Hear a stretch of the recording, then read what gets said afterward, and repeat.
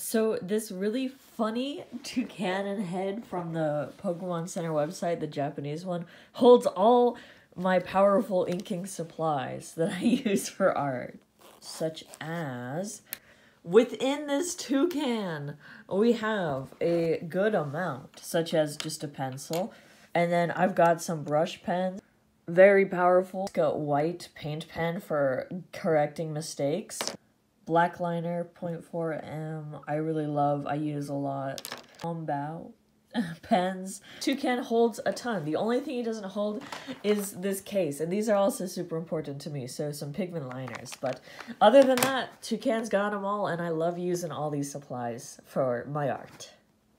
Whatever it may be. So thank you so much, Disembodied Toucannon head. Now he even has a little chin pow charm. Fantastic! He's absolutely perfect now.